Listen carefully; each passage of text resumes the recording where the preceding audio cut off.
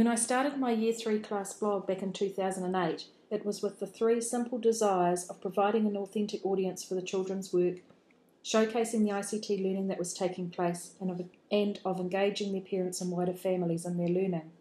I began simply by publishing snapshots of our learning with short descriptions of our work.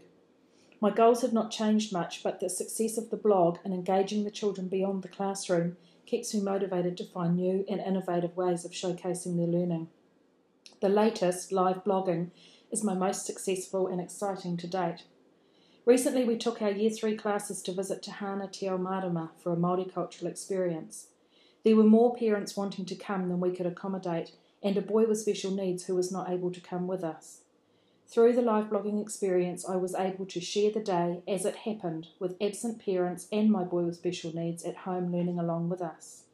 As we moved through the day, I took photos on my iPhone, gave them captions and short descriptions, and then emailed them directly to my blog, live posting every half hour or so. The feedback has been incredible. My boy with special needs loved the experience and was able to join in our recount writing the next day.